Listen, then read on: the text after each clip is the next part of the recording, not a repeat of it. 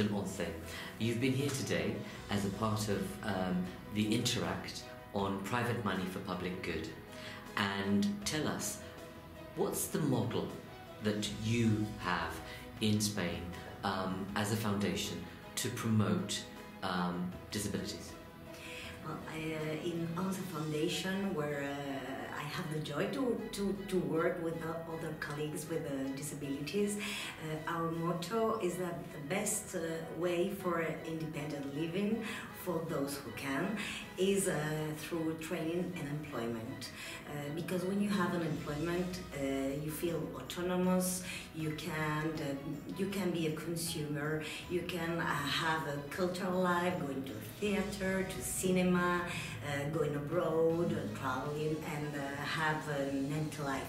So you need to have a quality job, and that's why we are working in the foundation, also thinking on accessibility, because if you have all those obstacles to go to your working place or to your training place or in communications, you can reach your objectives of this independent living. So employment and accessibility. So Maria, tell us, explain to me what the foundation is, because you're a very different type of foundation, aren't you? And I think for people who are watching this, it'd be interesting for them to know what is Fundación Once? Yes, well, the Fundación Once was created by the ONCE, which stands for the National Organization for the Spanish Blind, which was born 70 years ago. It was created by a group of blind people who decided and who thought that the best way for being independent was not to live on the subsidies of the state, but to have this plan, this life by selling a lottery, which is a social lottery, and but it was devoted only for blind people. So in 1988 they opened their minds, and in solidarity with the rest of people with disabilities, they created the Fundación Once.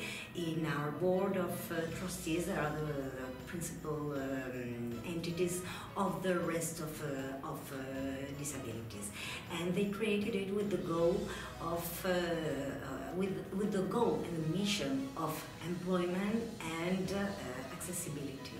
So it's an instrument of solidarity, and we work in alliance not only with these entities of disability, but with other stakeholders, multinationals, other companies, other foundations, not only in Spain but also in the rest of Europe.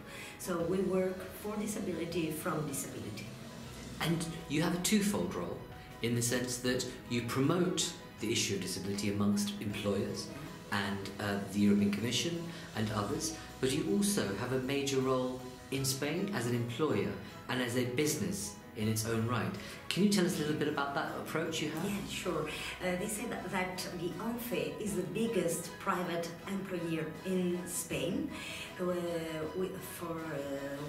direct employment, we have 70,000 people working at ONCE, and with direct and indirect work, we are more than 130,000 workers working there, and more than 70% people with disabilities.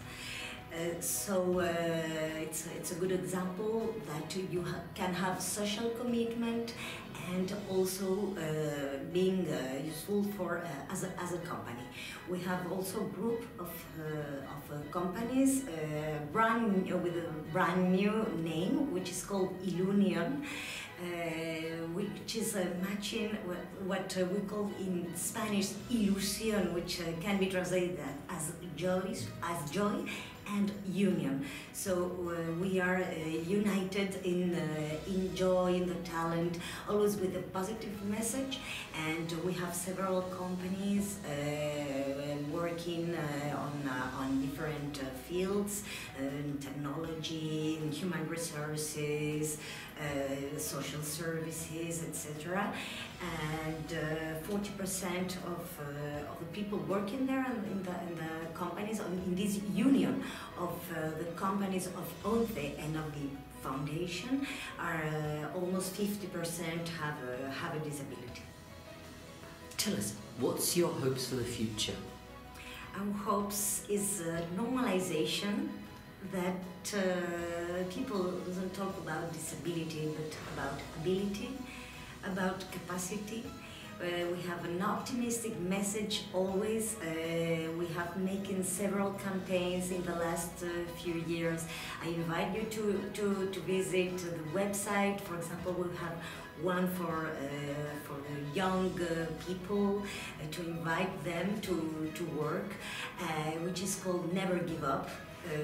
It's mentioned as a good example in the booklet we have made together with the European Foundation Center, within the framework of the collaboration we have with you. So with it's a publication of 11 good practices